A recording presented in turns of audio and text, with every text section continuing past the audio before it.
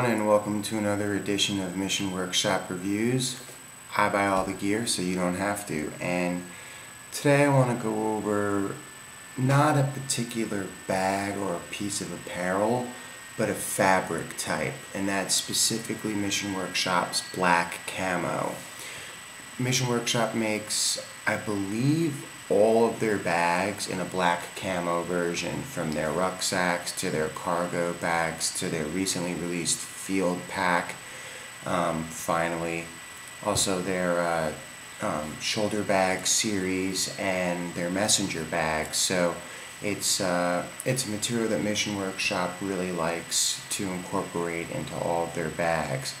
So what I wanted to do was I wanted to talk a little bit about their black camo, and specifically, is it worth it? Because there is a premium involved on these. So what I have here, this is the black camo Vandal. As always, I always like to test their top of the line versions whenever I can. So as far as bags go, this is $365 for this bag. The regular Vandal is $325. Now I will say the black camo version on the cargo bag, the Vandal and the Rambler, comes with the Cobra buckle. This bag does not have the Cobra buckle.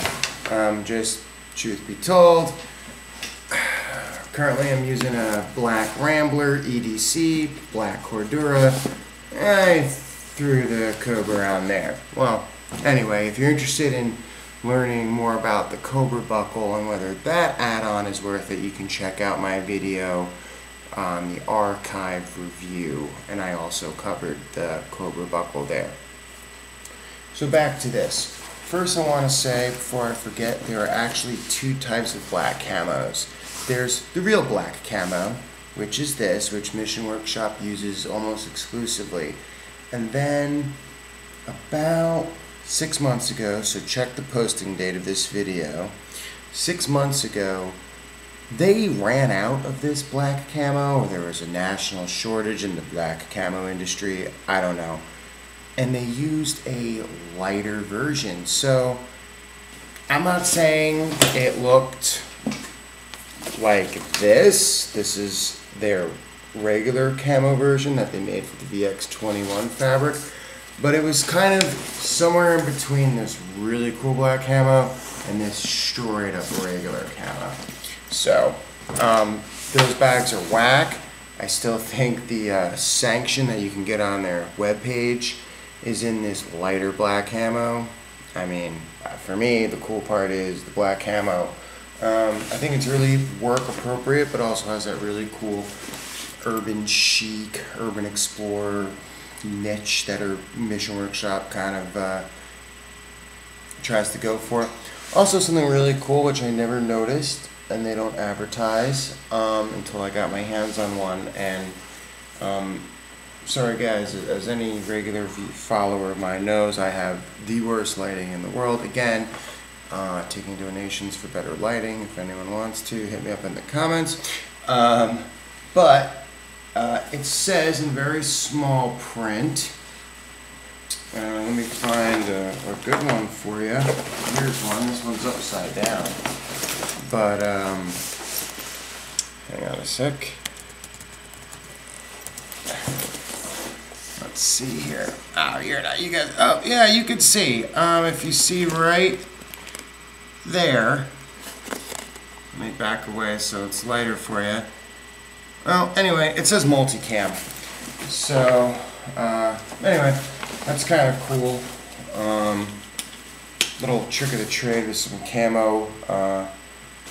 I work in the defense industry, and I know that when Marines wear Navy uniforms, on their Navy-issued Marine uniform, it says Marine Corps on their Navy fatigues to kind of separate them when they're wearing their Navy fatigues from the sailors and the Marines. Anyway, little inside defense uniform stuff, but I pay attention to that type of crap. Anyway, so if you're going to order the Vandal, that's a $40 difference between a regular Vandal. And you're thinking to yourself, well, hey, I get a Cobra buckle, and if you wanted to get the Cobra buckle on a regular bag, it's a $65 add-on. So I thought to myself, are you getting a deal on the Cobra buckle for upgrading to black camo? Or is the Cobra buckle just $65, which I tend to think that is the retail price. That is like the actual price, because Cobra buckles aren't made by Mission Workshop, or they're made by Cobra. Are the black camo bags just kind of worth less? So some of the research I've done, black camo, at least in certain iterations, was a 500D.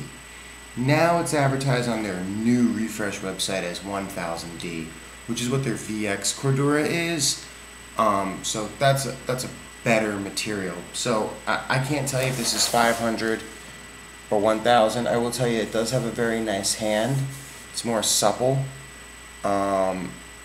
which would lead me to believe it's kind of like wool. The more thread count per inch, if you will, higher the number. It's like bed sheets. Maybe you would understand that better, perhaps.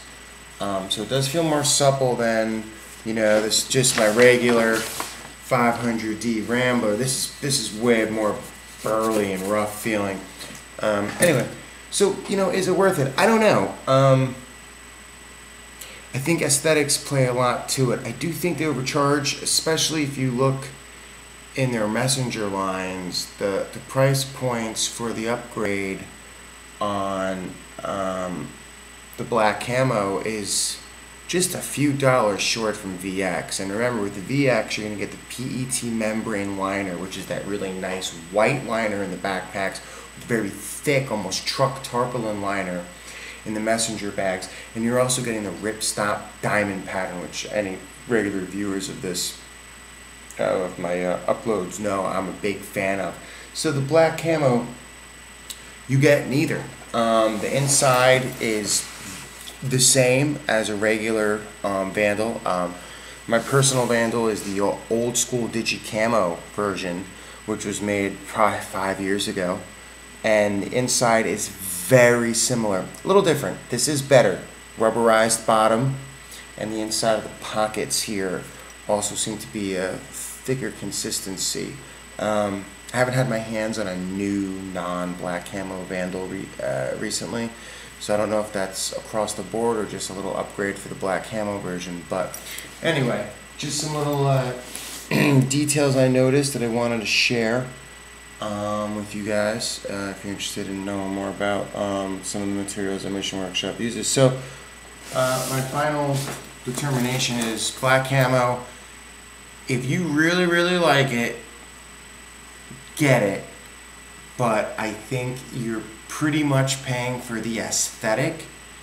If you want an upgrade in your materials and your construction and your waterproofness or weatherproofness, if you will, just spend a little bit extra. When I say a little bit extra, I mean $10 more, and go for the VX, because their baselines are pretty reasonable. Like, you know, a Monty, or let's do a Rummy, is $185 for the basic Cordura. And they have that new advanced HT500. I don't know too much about that. That's like a midway point. You get the cool archive buckles. But then it goes black camo, which is like $289 or something. And then you can get a wax canvas, which is a whole different ball game. And, you know, the natural fabrics, I did a review on a wax canvas Rummy you can check out. But then for just like $5 more, you can go VX, which for me changes the game. Go VX if you're looking to upgrade materials.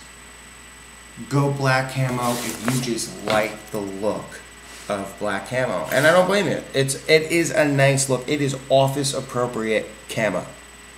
Then again, I work in defense, so everyone kind of wears camo in my office. But I still think you can pull it off, because, I mean, portions of it look black. This is almost all black. You know, you can see a little camo in here and up here, but these side panels are black. So anyway, just wanted to share that with you guys, and I'll be back soon with more videos. Thanks for watching.